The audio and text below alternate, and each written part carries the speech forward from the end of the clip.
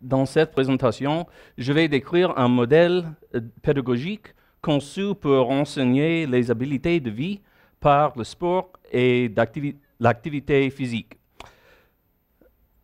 Je vais ensuite discuter de mes recherches et de mon expérience pratique dans la formation d'autres intervenantes dans l'utilisation de ce modèle.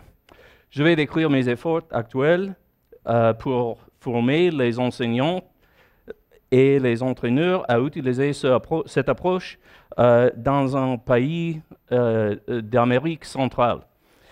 J'espère que ces idées et les obstacles que j'ai rencontrés résonneront pour vous et stimuleront une discussion intéressante. Et maintenant, je reviens à l'anglais pour le reste de ma présentation. Merci pour votre patience. Okay, so that was the hard part. So my objectives for the talk today, I spoke about a little bit. As I understand it, this is not meant to be so much a research presentation, so I won't go in depth into every theory I'll refer to. I won't present the methodology behind every study, but my objective is to give you a sense of how I approach this work conceptually, the sort of work that I engage in terms of the research, the empirical work, and the practical, and give some examples of current projects I'm operating to stimulate that discussion about professional development issues. This just gives you an idea, this slide, about some of the theories and some of the scholars that I draw from in my work. I believe people represent various disciplines here, but the common connection is education for many. So the work of people like Dewey and Freire, the idea of democratic pedagogy and critical pedagogy is very important to me. I do draw from psychological theories like social learning theory, applying ideas of self-efficacy in the way I think about training and developing youth, as well as professional development for adults. Youth development through sport is a very fast-growing, popular field that draws on many of these principles from education and from psychology. It's an interdisciplinary field that is focused primarily on the idea of sport programming in the community setting, competitive sport, summer camps, things like that. What I'll focus on more today is the idea of social and emotional learning, because that's more based in the school context. But in reality, so many of these principles are similar and they overlap. To present this through the lens of social and emotional learning, I'll present what they consider 5 core areas or aspects of social and emotional learning, including things like, as you can read, self-awareness, self-management, social awareness, relationship skills, and responsible decision-making. This is just one framework for organizing these ideas, but essentially, as you can see, they've organized things into social skills, personal skills, and in this model, they've separated out the idea of responsible decision-making as overarching. As I said, I won't go into extreme detail on the idea of individual studies. I just put this slide up to show that there's extensive empirical research. This is a meta-analysis of 213 individual studies on these sorts of competencies, these personal and social skills. And there's very convincing evidence that this can really be an important part of a well-rounded education for children. Again, most of this work is based in the academic setting, either in school or perhaps after-school programming that's meant to support academic achievement. But for me, like the positive youth development orientation, my commitment is not just to the idea of outcomes like improved school success, but the holistic development of the child.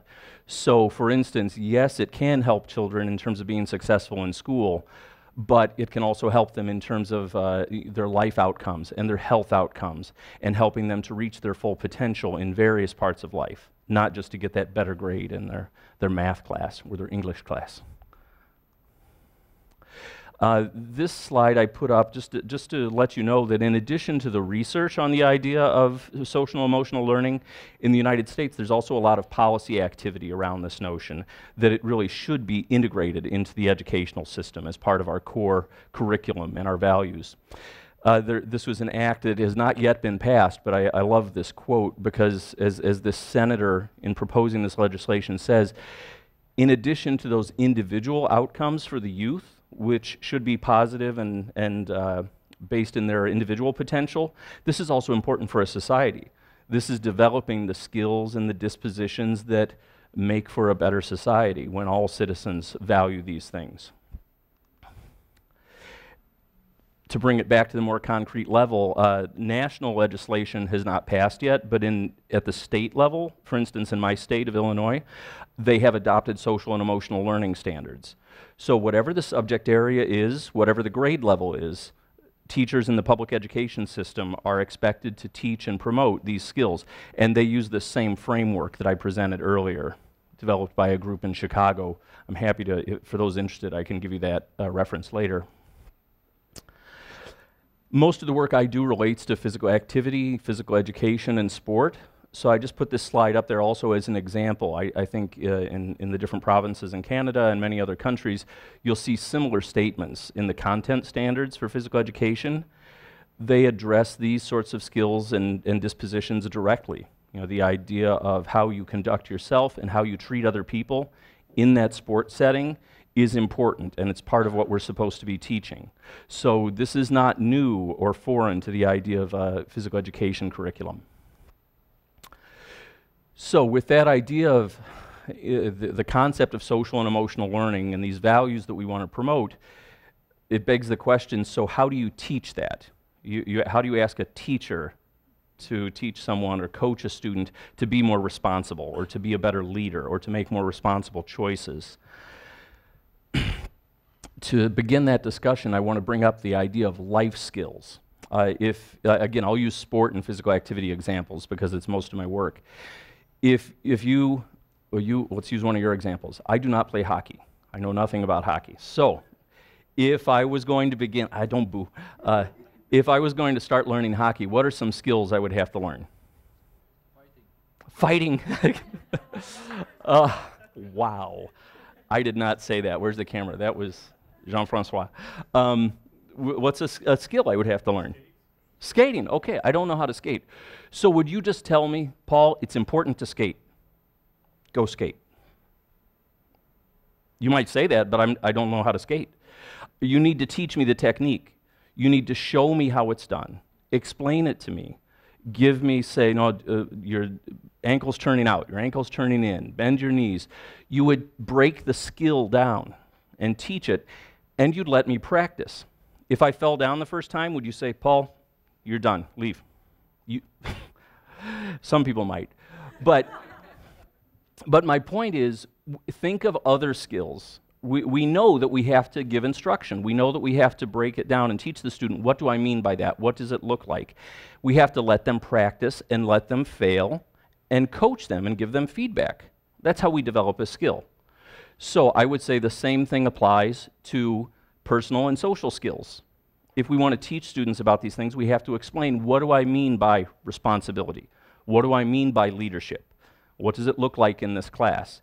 Then I have to let the students practice those things and fail and get it wrong. But then I coach them, right? It's the same process. So one of the things that I say about life skills, this definition here, they're skills that can be taught and practiced in one setting, like hockey, but skating won't help me at work. Skating isn't helping me do this lecture. You know, if you think about basketball, shooting a free throw, that's a basketball skill. You don't use it anywhere else. But things like goal setting, making good choices, cooperating with others, those are skills you can learn and practice in one context, but use them anywhere else. Those are life skills. So that's the way I approach the teaching of responsibility, life skills, social emotional learning. So with that orientation, I'll now talk about this teaching personal and social responsibility model. This is the pedagogical model that I specialize in. Just a little brief history. This was developed by a gentleman who, when I worked with him, was based in Chicago, Don Hellison. And he began this work over 40 years ago, working primarily in practice, working with at-risk youth, children who were in trouble with the law or low educational outcomes, involved in crime. So it was developed in very tough environments, but his goal was to figure out, how can I help work with these kids to teach them skills that would help them have better life outcomes, to make better choices and reach their full potential. So he developed this approach with a very big focus on the affective domain and this idea of personal and social skills before they were a major focus like they are nowadays. And the basic concept is using that physical activity experience as a vehicle, as a way to teach life skills, because it presents it's interactive, it's social, it is emotional, right? You get mad when you lose, you get mad when you get hit, you get into fights. So it's a great opportunity in an authentic way to practice these skills and learn these skills. This model is very empowerment-based, so it's student-centered. It tries to create a democratic environment where the students have a lot of choice and a lot of voice in the program. And although Don Hellison developed it in inner-city environments in Chicago is where most of his work was done, we found that it applies in very different contexts. Not only with children living in poverty or inner-city environments, but children living in suburban or rural environments. We all need these same skills. You know, going back to the social-emotional learning concept, everyone needs to develop these things. And that's another reason it's been very popular in, it's in other countries. Sylvie mentioned several of them at the beginning where this has taken root, and people are finding it really transfers well, these ideas and these practices. I won't go into the full detail of the model, but I'll just give you a couple of slides to tell you the essential elements. If people just know a little bit about this model, what they usually know about is the TPSR levels. The levels term is popular, but that makes you think it's step by step by step. And that isn't exactly right. It's a progression, but it's not automatically one step then the next. So I refer to them as goals more often. In the program setting, these are the values, the characteristics that we're trying to promote in the children. Things like respecting the rights and feelings of others, self-direction, leadership.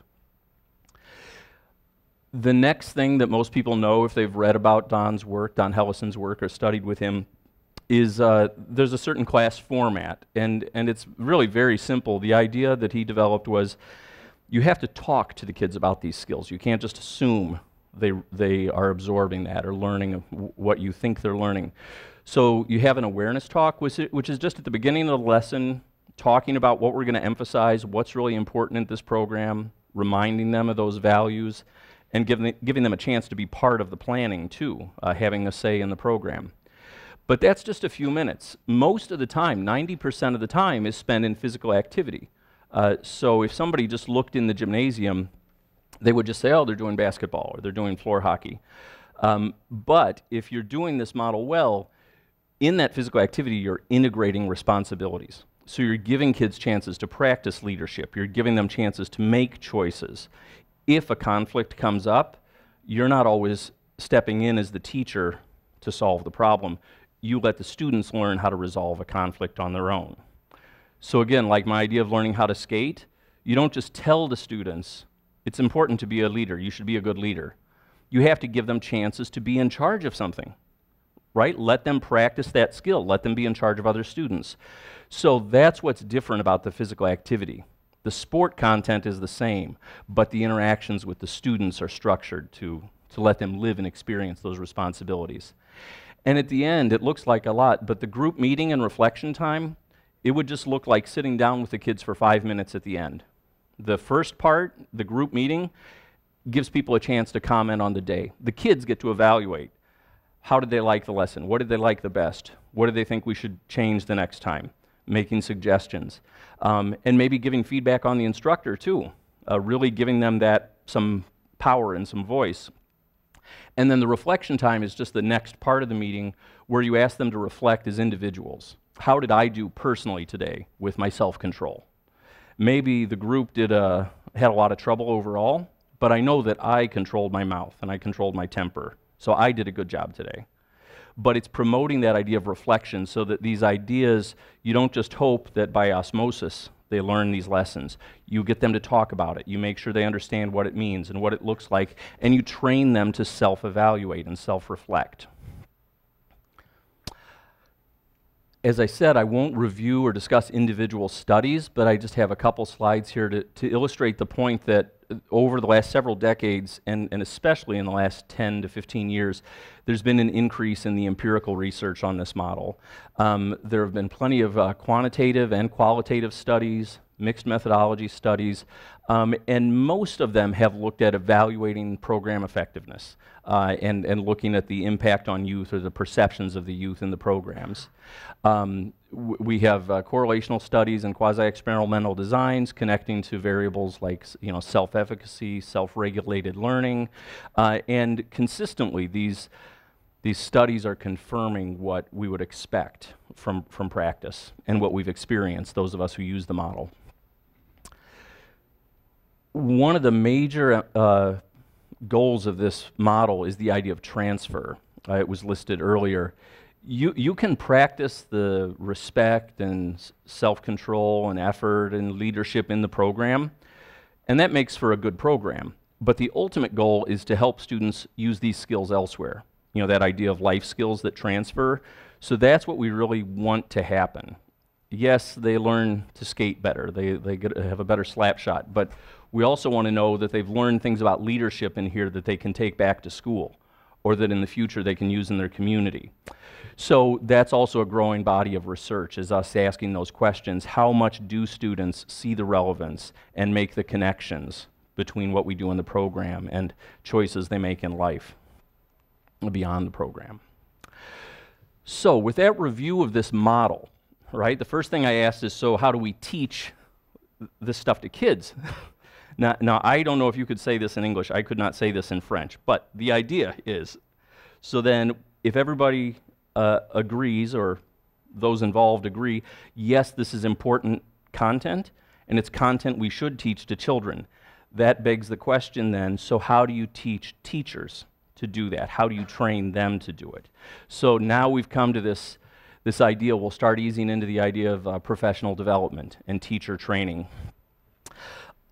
I've said a little bit about the background of the model, so a little more history on this. When Don Hellison started developing this back in the 1970s, there were very few people doing this work. Most people didn't know what he was doing. At his university, his department chair told him, "Hey, I heard you're writing a book. I hope you're doing that on your own time. You know, don't do that on our time." He didn't have a lot of support or a lot of interest for what he was doing. And it was done mostly in practice. It wasn't a part of a research agenda. It was him trying to figure out how can he achieve these things with youth, what's working, what's not working, how can he make it structured and consistent in a way that helps the kids. So for the first 20 years of this model, there was no professional development. There was no training. It was just this one guy, just this one man doing the work. So it was not an issue for the first half of its history. And then as people would read what Don was writing and the model became more popular, people became interested in it, he would talk at conferences, he would, do presentations and workshops like this, but that's not really training people, that's just dissemination of the ideas. So that was sort of very cursory, surface level exposure. There were a handful of people like myself that went and worked with Don Hellison. So I was a graduate student with him. I worked with him directly for 6 years. So I learned to do the model, I think I learned it pretty well. But that was almost like an apprenticeship. That's not a very efficient model. It might be effective, but it's not an efficient way to do professional development, to go live in a monastery for 6 years. And So really, for the first 30 years now, we've got very little plan or strategy for how to train people in using this model. One of the things, though, we realized as it was being disseminated and translated into different languages and used in different countries, we became concerned for the effectiveness of this model. If it's diffused, if people are using it that don't really understand it, that's a problem. For me personally, I became concerned, what if people are doing research on this and publishing findings, but they didn't really understand it and implement it correctly? So this began some conversations that really had to do with the idea of looking at, I'm sorry, let me go back one. with the idea of broader dissemination on this last point. So this prompted me to start thinking about the idea of fidelity. Different people might implement this in different ways, but to call it TPSR, there must be some essential qualities, right, or essential characteristics. At what point is it not TPSR anymore, but it's cooperative learning or adventure-based learning? So it started me thinking about what makes it distinct and unique. And then the other side of that, though, is how do you have that conversation about the essential elements without being prescriptive, without telling people on day 4 of week 3, you should give students an opportunity to lead a group. I don't know you, I don't know the kids you work with, I don't know your context. So that's the tension. So as we've started working with this, several of us, not just myself, but other colleagues, have played with this idea of how to train people to use this model. Some of the things we've learned, and mostly through failure, is, like I said before, if people don't implement it, or if they don't understand it, they don't implement it. You can't test it. We had several people trying to publish things on TPSR, and their conclusion in the end was, well, it's inconclusive because it didn't really happen. Which reflected the fact that we had no real structured training. And so we realized, okay, we need to do concrete training. There's a group I work with in Spain that said, okay, we're going to really train people. Anybody that teaches in this program has 30 hours of training before they go out and implement. But the problem was, they realized later, all 30 hours were in a classroom talking about self-efficacy and positive psychology and these principles. So they got structured training, and they got a lot of it, but it wasn't practical. And then as we began to integrate those two things, more structure, but also making it hands-on and practical, experiential, we also have learned that the more we can individualize it for the person learning, and these are common principles to professional development, right? The more it can be individualized to their context, their style, for them to see the relevance and tailor it, that's when it really starts to work. But again, we have to say, well, what about the fidelity? How can you balance those two things? So these are the things we've been trying to work with in the last few years. But one thing we've seen consistently is that the more we do those things and the more we try to stay true to the principles of TPSR, which is to make it empowerment-based, democratic, and learner-centered, this is for the adults too. The training for adults works better when we stay true to the values of the model. So for a moment, just think, if somebody could train someone to do TPSR, but if I'm training you guys, but I never ask you questions, I never give you a choice, I never let you use your own creativity, I'm not modeling the approach. I mean, so the one thing, it will make it harder for you to learn it because you still haven't seen it, right? But if I can actually model it, that's another way for the learning to be better. And then more so, if I do that, then you are taking ownership. You're really understanding the concepts because you're applying it. You're crossing it with your own values and creativity. So the more we stay true to the actual principles of the model, the better job we can do training other people to use it. So over the last several years, as I've been trying to find this balance between looking at the idea of fidelity, but also being flexible in how we train people and how they implement the model, I developed a certain tool. It's an observational tool. I'll call it the TARE, the Tool for Assessing Responsibility-Based Education. So it's a systematic observation tool. I would observe somebody teaching their class, and every 3 minutes I'm coding how much do I see the teacher doing certain behaviors, how much do I see the students engaging in certain interactions, and I'm just documenting and coding these things. We can do several things with that data. In the context of a research project, this could be a great check on fidelity, right? I mean, so many studies have, in English we call it the black box, right? Somebody tries to do an intervention study, and in the end, the results are inconclusive, but when they ask, well, did you deliver the intervention? What data do you have to support the quality of the intervention? They have nothing. So this can be really important in intervention studies when you want to document exactly what was delivered, what experiences did the youth have. and use that to interpret your results. It can also be used just to improve and inform a program. You know, if a school district says, we really want to promote social and emotional learning, we want our PE teachers doing this, this is data that could be used to say, you're doing some things very well, but here's what you could improve. Here's where your professional development funds might go. And then also, when I originally developed it, I had in mind that it could be useful for training. As it turns out, that's become one of the primary uses of this model. People in the US and then also here in Canada, Sylvie being one of the people that's translated it into French. It's been translated into Spanish, Portuguese, Turkish at this point. So a lot of people have found it useful in promoting, educating people on this model and evaluating the implementation of it.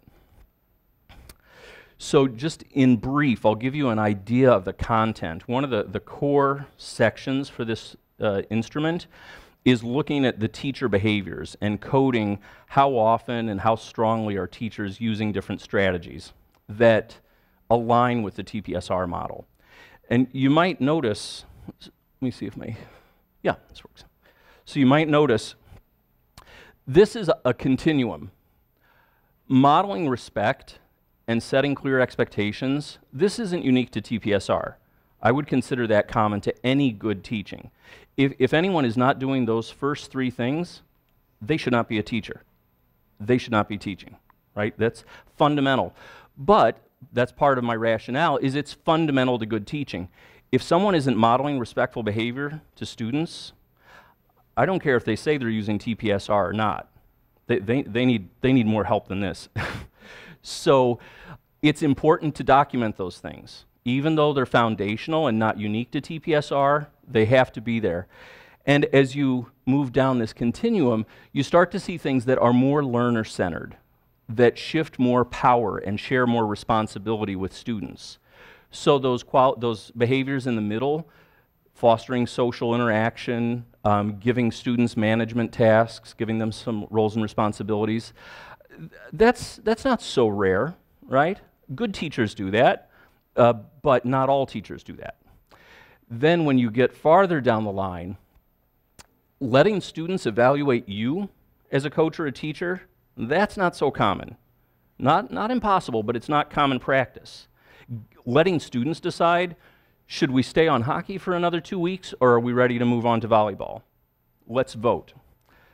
Letting students decide what their goals need to be and set their goals for improvement on their own. Now we're getting more empowerment-based. And then also role and assessment. Very few teachers give students any power to assess their own work or to do peer assessment. But when you do those things, the students are learning the material better and you're giving them some trust and some power. And then finally, this idea of transfer, that even the very best teachers who are very student-centered, this is probably the most rare thing to see in common practice, is that they talk explicitly about life skills and how can you use these skills that we're learning in other parts of life. So another thing we've learned initially from practice and from our growing body of research, and now I've built it into this TARE tool, is what are the student behaviors that come along with this? These aren't a perfect one-to-one match, but you can see how they align, I hope. So for instance, if the teacher is modeling respect and promoting respectful behavior, we expect to see that more among the students. If the teacher is setting clear expectations, organizing things so that everybody can be successful, we tend to see high levels of participation and engagement. If the teacher gives students leadership roles and talks about that, what does it look like to be a leader? How can you be a good leader? How can you support each other and help each other? We tend to see more cooperation, encouragement, helping, and leading. So again, it's two sides of the same coin.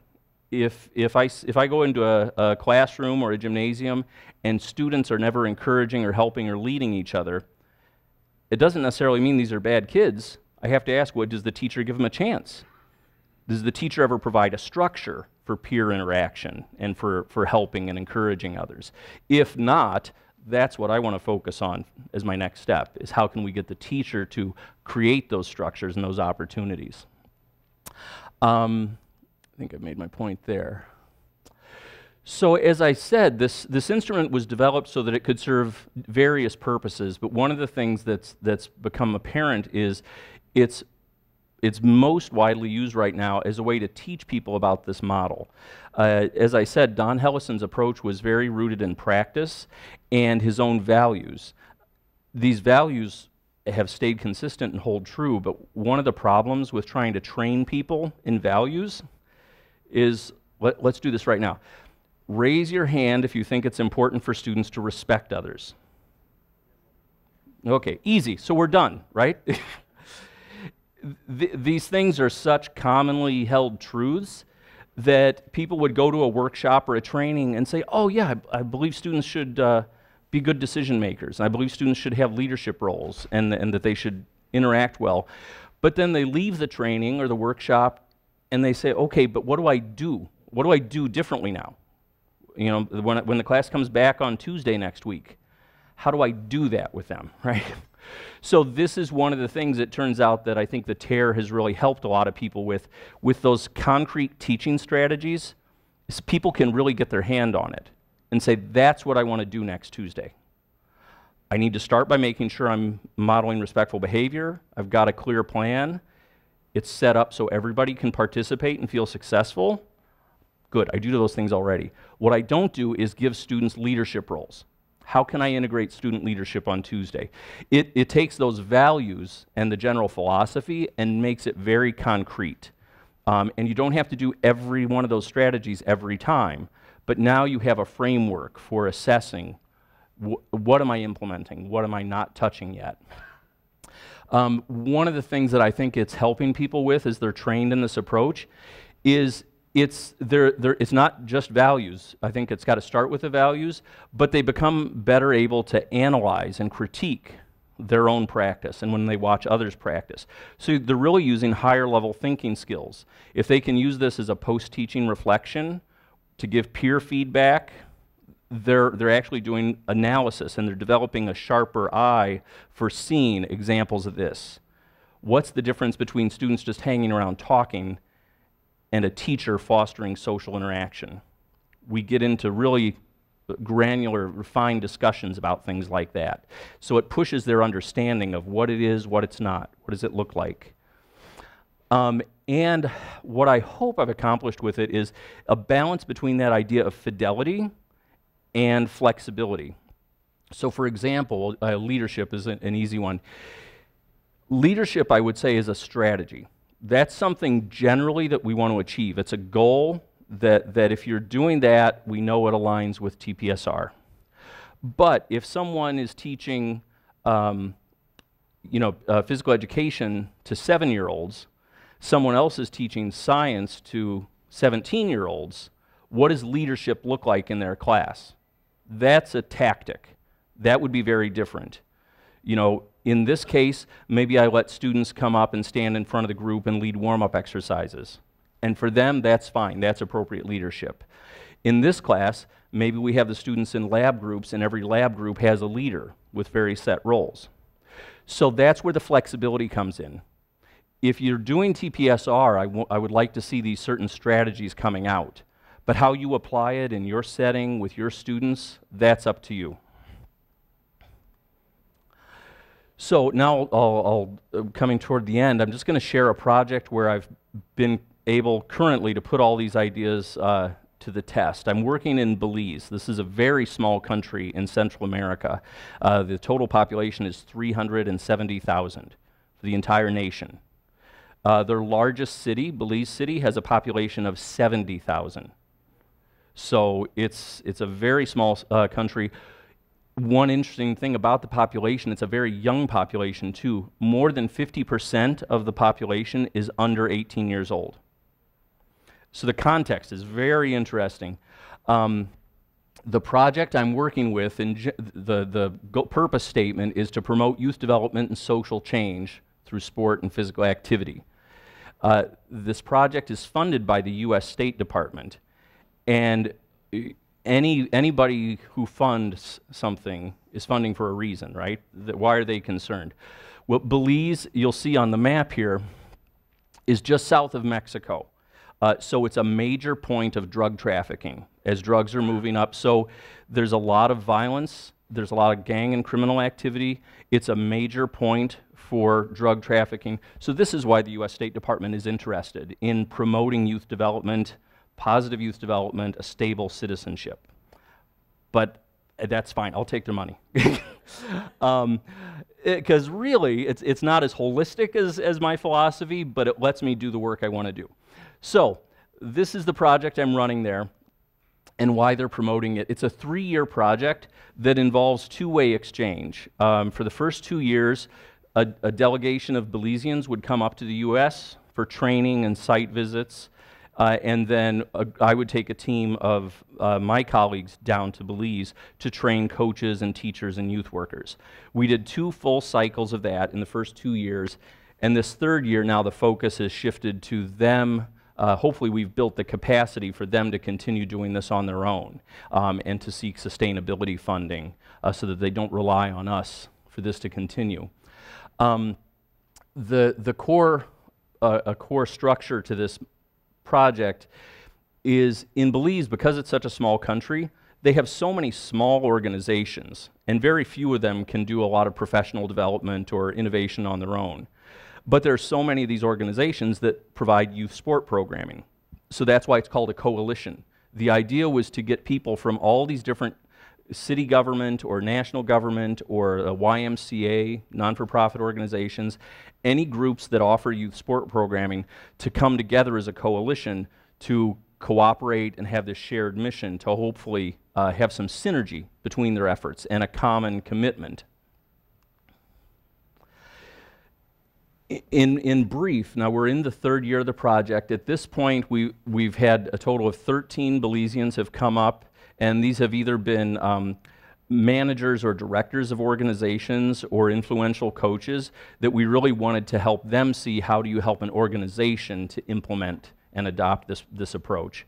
When we've gone down to Belize, we've worked with a total of 75 coaches, teachers, youth workers, police officers, people from these various over 20 organizations that deliver youth sport programming.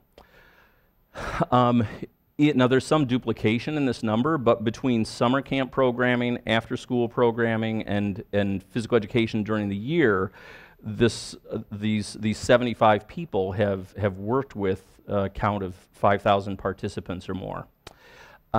And again, with the population as small as it is, this is a unique opportunity to really have a significant change on the culture of youth sport. I'm not claiming that we're there yet, but it's more feasible to achieve that there in that context than it would be in Canada or in the US to say there's really a unifying approach. They continue to expand partnerships and add organizations. They're at the point where they're ready now to deliver their next training. I want to highlight here a key to our strategy has been these local experts that we've really given advanced training, and we've groomed them as the people who can continue doing training for new people 2 and 3 years from now when we're not coming down anymore, and people to provide leadership and stimulate more partnerships. So a lot of this hinges on their expertise and their investment. So the TARE, I've explained it in detail and how I think it supports training.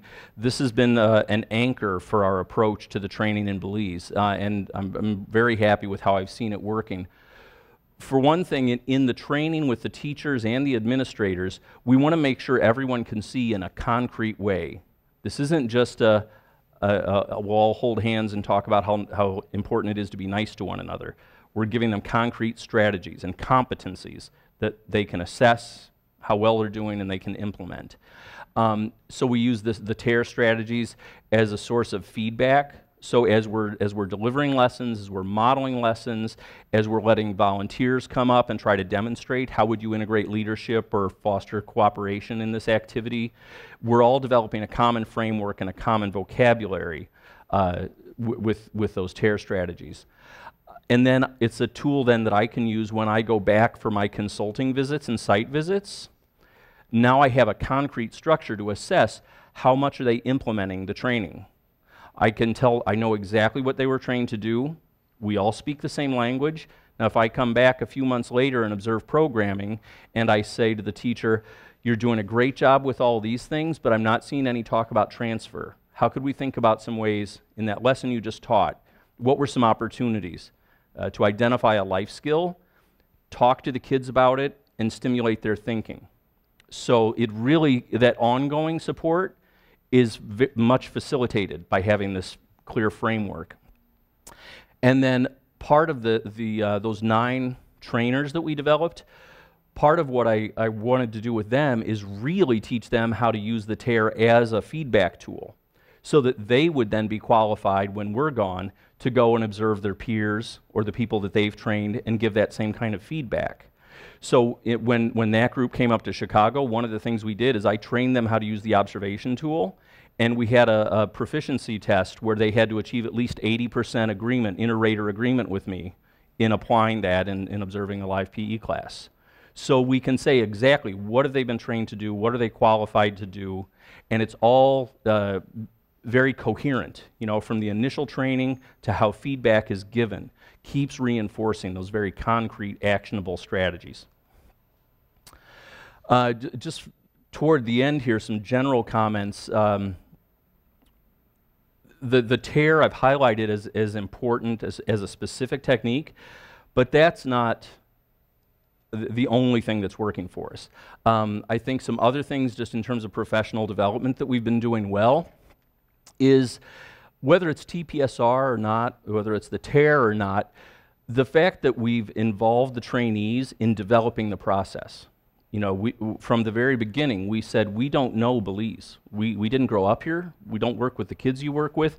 We need you to help us shape the examples and to find out how is this relevant. So we've involved their voice in actively shaping the curriculum, and even day to day when we're down there for a 4-day training, one session to the next or one day to the next might be shaped by their input. Trying to create that democratic environment. As I said, if we don't model this, if we can't do it when we have 4 days to work with them, why should we expect that they'll do it when they go out and work with kids in that summer program? Finding local champions. No matter how good an outsider is, if they're an external expert or a consultant, no matter how good they are, that's all they're ever going to be. If you don't have local expertise and local champions, the odds of a training or a professional development continuing, and that's always my goal, is this sustainable? Have we built this in a way that it's going to go on without us in 3 years? I think that's an essential element, so we've really kept a focus on that. And trying to really foster transformational learning experiences, developing that critical pedagogy, and these trainees, especially our 9 trainers, really helping them to become more critical of what is and isn't happening in youth sport, so they can really take that ownership. Building a critical mass, especially since we're dealing with building a coalition, if we get enough influential figures and enough influential offices and enough coaches and teachers using this approach and on the same page, that critical mass is going to help to carry on. So the numbers do matter, I think. And then along with that, establishing credibility.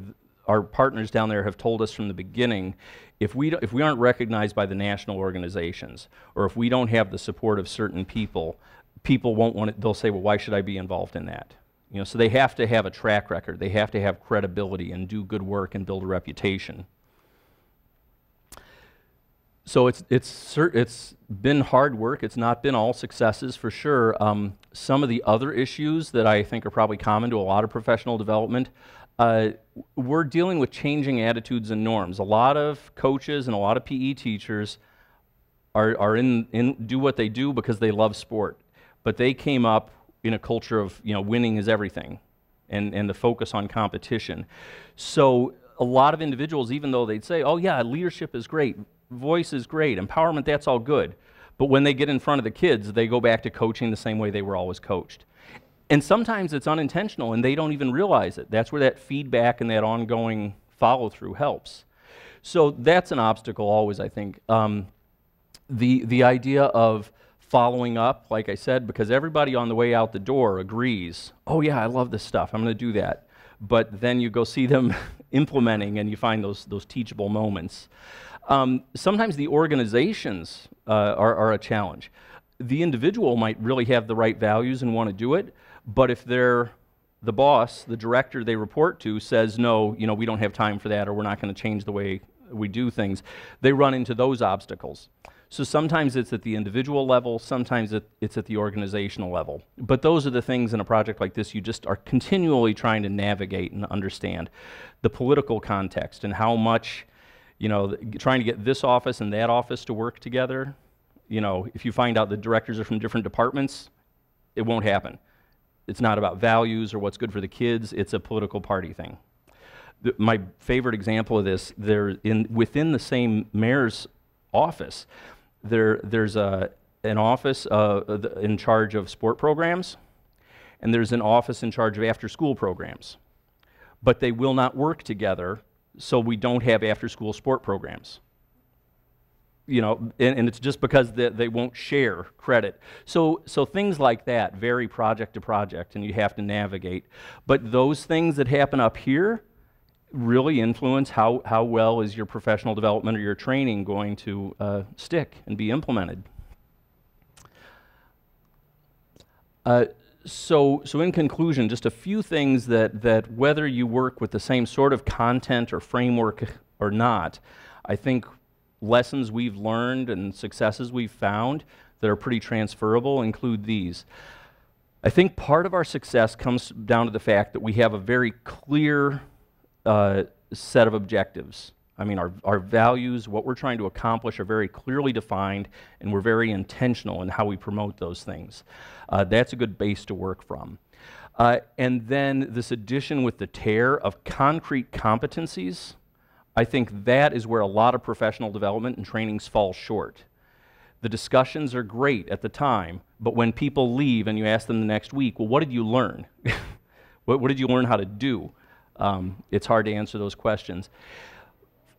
It's a continual balance to keep fidelity and flexibility working together. So I wouldn't say we're done with this, but I think the fact that we recognize the importance of that and we always keep a focus on it is serving us well. The idea of local ownership and buy-in, I've explained this before, whatever the professional development or training is, if you want it to survive past that intervention or that workshop, if you don't have some buy-in at the local level, I think the odds are low. Another thing in this program, we've really committed to systematic evaluation. And I think the fact that our evaluation has really aligned with the content we're teaching and has been used actively to inform and improve and give feedback, I think that's strengthened the approach through that coherence. And then ongoing support, we've had the luxury of 3 years of contact. If this would have ended at year 1, it would have been done. It would have been dead after we left. If it was at year 2, I was really getting nervous at the end of year 2 because I still didn't have that natural leader coming up, and I couldn't picture who's going to manage things or organize things when we're gone. Because until I call or show up, nothing happens. Now we're in year 3. It's not a guarantee, but I've seen a lot more progress. But it's taken a full 3 years to get to the point where I can I can picture it now, how this might be sustainable. It does not happen in a one-shot deal. How's that for an American expression, a one-shot deal with a snap? Everybody got that? And then again, this just highlights, I think, the importance of contextual factors. Whatever your context is, whatever the content is, if you don't integrate that into the planning, into what you deliver and how you deliver it and who you get involved, and being able to anticipate obstacles, good teaching of any kind at any level is in context, right? The material, who's delivering it, who's supposed to be receiving it, and the cultural issues in the backdrop need to be considered. So I hope this was enough to give you a sense of who I am, what I do, and the things I'm actively working with, and we'll see if that can translate into some discussion. Merci beaucoup.